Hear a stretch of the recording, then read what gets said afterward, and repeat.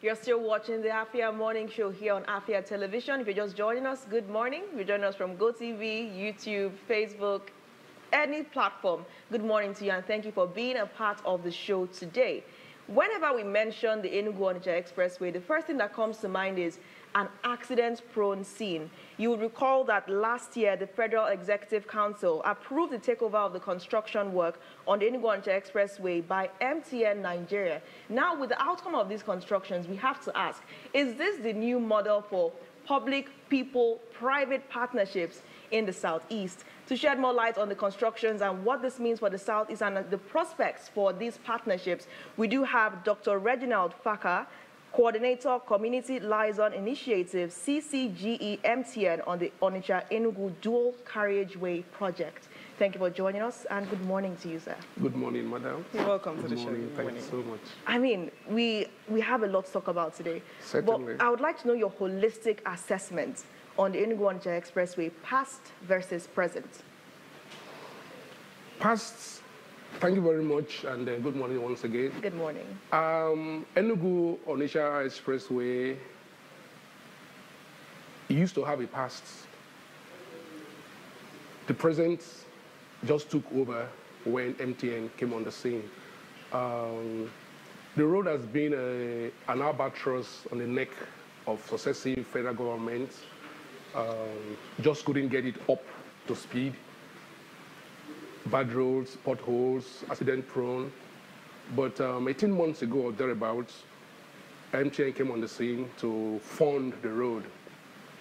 It was a novel idea by the federal government. It's the RITC scheme. Well, we are definitely curious about the RITC scheme and would like to find out more about it. That's something that we feel is, it's like the crux of this whole project. Please go ahead with your line of thoughts and financing this project, what it was like. RITC, broadly defined, is the Road Infrastructure Development and Refurbishment Investment Tax Credit Scheme. It's actually a form of PPP, the private-public partnership, but it's an advanced form of it in the sense that the government brings in nothing to the table, but investors pull in all the funds to get it work, to get it up to speed. It's a tax scheme whereby the promoter or the investor uses 50% of the tax for the year on any given, for now it's for road projects. On any given road, it's a massive work. We're talking about tens of billions of naira. It's big, it's huge. It's an initiative by the federal government to woo private sector into participating in developing infrastructure, especially roads in Nigeria. And so far, so good, it has worked. Because, like I said earlier, before now, the Enugu Onitsha dual carriageway, we like calling it 107 kilometer times 2, because a dual carriageway is to and fro. Was an eyesore. It has claimed lives. It's just bad. It's so bad that Southeasterners who are used to coming home for Christmas, who love the Christmas so much, would stay back in the Lagos, stay back abroad because of that road. And now, MTN came on board 18 months ago, and it has been a good story so far. In fact, someone once told me that getting this scheme to work is perhaps MTN's greatest PRO coup in Nigeria, because wherever you go on that road now, the sweet story of MTN is being told. Last year, by December or so, if you observe, we had to open up the Amobia flyover just for the Christmas season to ease the movement. The road opened from Amobia through down to Inteje before you go back to the one way. And that flyover for more than 8 years was closed. But because MTN is working so hard with the Federal Ministry of Works, because this RITC is a special scheme that involves Federal Ministry of Works, the Federal Inland Revenue Service, and the Federal Ministry of Finance, of course, the MTN, it's a whole package. It took a while before they got it off the ground. We also opened up the 9th mile section down to Ziagu. You just go straight from Ngwo, straight down. Good road, beautiful roads. The roads are such that they are time tested. Talking about quality now. incidentally, MTN inherited the contractors on sites, the subcontractors who are ROCC, Reginald Construction Company. There's a portion of the road they did around Udi. I passed there last week, and we were talking. The project manager told me that, you know, this thing was done 8 years ago, that before MTN came on the scene. And I said, wow, it looked so new, still solid. Good gutters, good shoulders, good dividers, solid structure. And this is because the quality control and quality assurance on this road is top-notch. Project managers is over-up, and then the QA and the QS is Crancrest Global Engineers, which is where I function. We're also the community liaison initiative consultants on the road also, where we interface with all stakeholders along the work corridors. My interest is to know that we meet with the people, we meet with the Igwes, we meet with the PGs, to ask them, this road, how is it functioning? How is it helping you? Are there issues we can sort out? Carrying the people along. That is it. It's a synergy we have created. That's why the CLI, Black on CLI, Community Liaison Initiative, is actually a baby of the MTN. This is what you see more, you see it more in the riverine areas, the oil companies, where this community liaison something, but they brought it on board here to use this expressway as a model for maybe future road work in the country in time to come. Divine. Okay, so I'm trying to process a lot of things, and I'm going to ask, what other ways do you think that this can be replicated? Let me put it this way. First of all, I'd like to know what factors contributed to the decision to undertake this construction project. First, let's start there.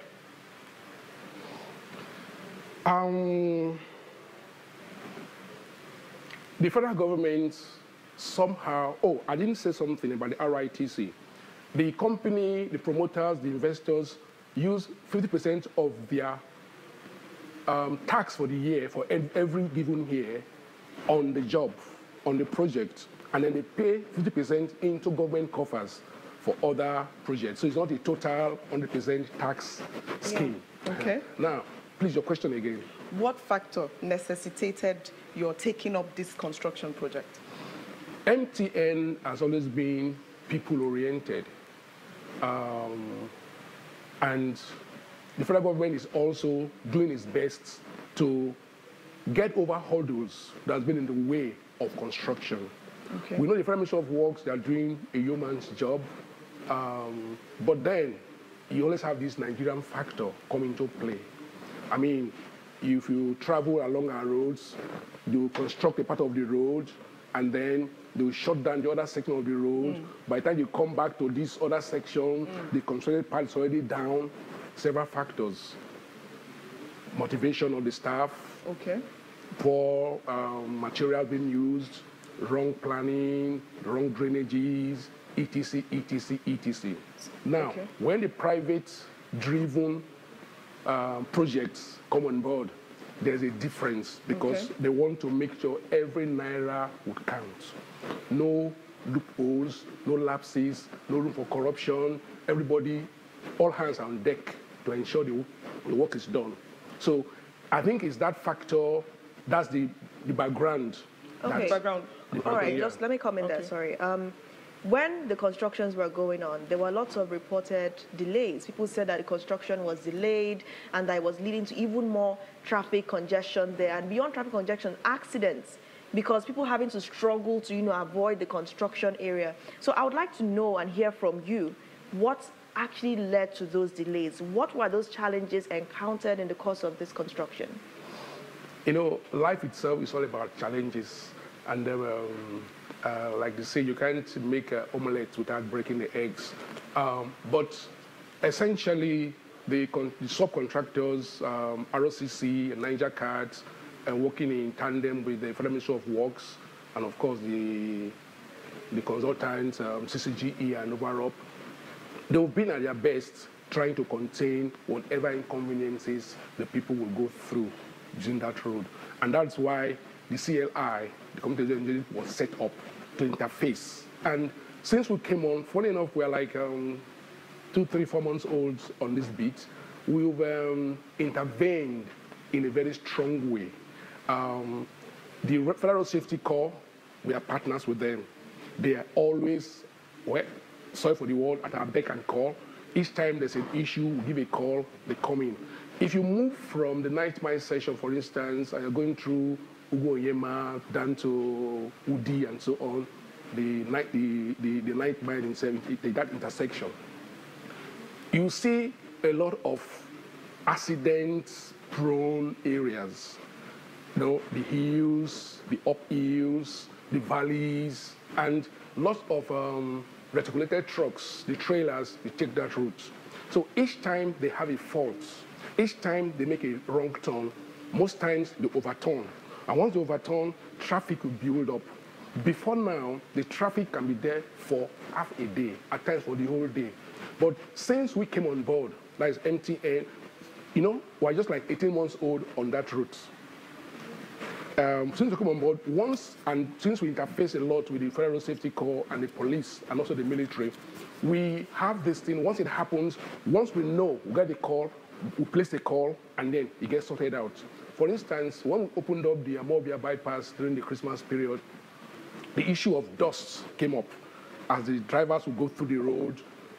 Funny enough, they began to run too much speed. The dust would pile up.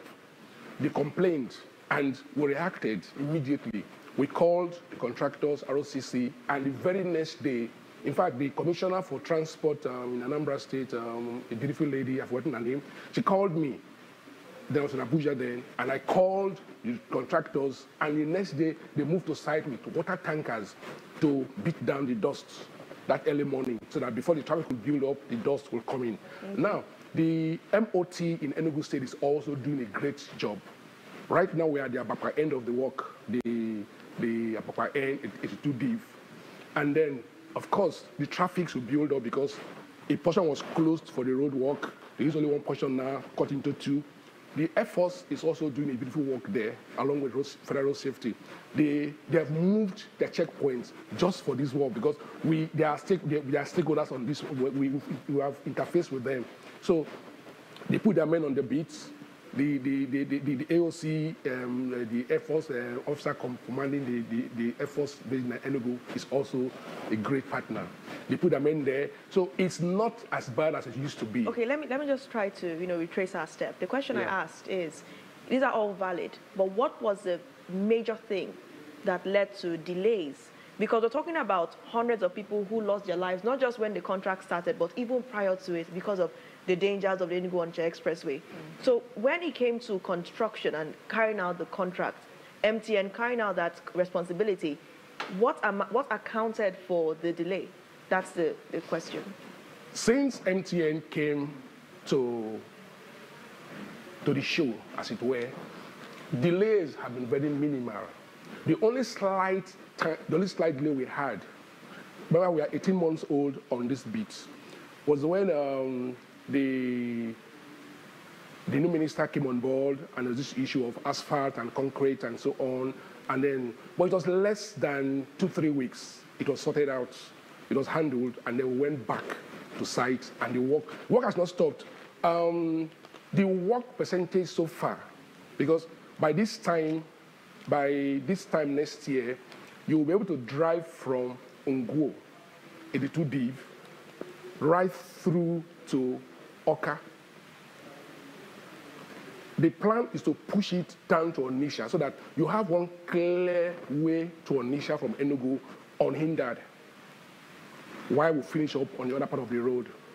The plan for this road is to have a freeway where you get on board and then you take a dash straight to Onitsha without the interstate, the intersections we turned into what they call I'm not a technical man now, but I think what they call this interstate, this long round thing, so that we have one at 9th Mile, maybe another one at Amansi, then at the end, so that you just drive through, while the old road will be prepared and made ready, so that you want to drive fast, you come on board the dual carriageway, you want to go slow, and then you take the other way, and then both sides are working well.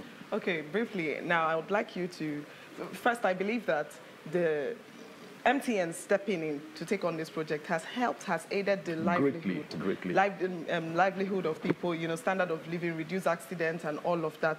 And I want to also believe that it has aided in, lifting the burden of the government a little. So I'd like to know, what ways do you think that a similar arrangement can be replicated in order to enhance other critical infrastructure needs in the state? And also, do you think that this will lead to some sort of relaxation on the part of the government, of course? There's these arguments about government and infrastructure and development.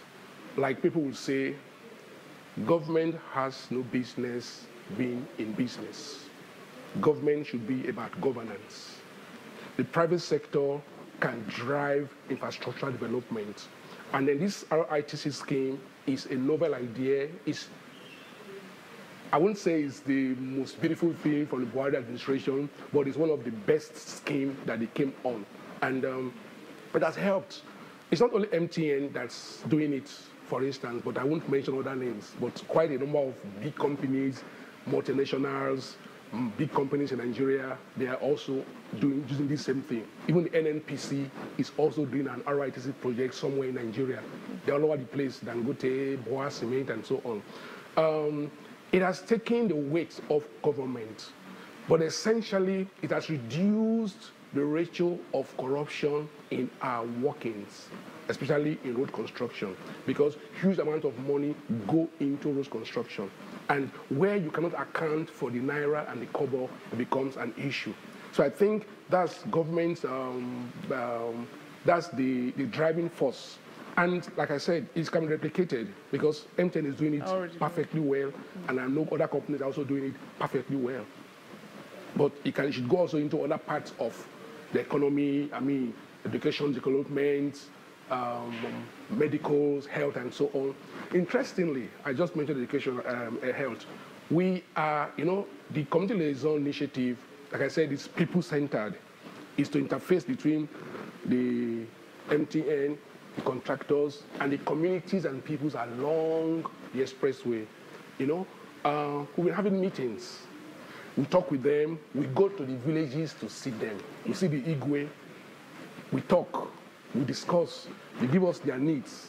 We take it to our superiors. We look at them, and then we intervene. For instance, during the Christmas period and so on, we graded lots of roads, interior village roads, to open up so that access can be easy for people to go in at no cost to the communities.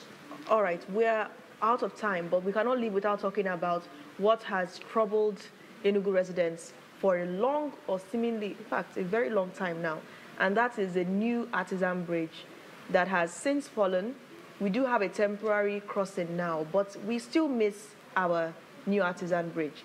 It seems to be taking the federal government ages to finally take action to reconstruct it. Using this case study, how can a public-private partnership fix that defaulting bridge? In just under a minute, if you can. I'm smiling because I'm not the PRO of the Federal Ministry of Works, and neither am I, and our work is Onitsha Enugu Expressway. That artisan bridge is under the Port Harcourt Enugu Expressway.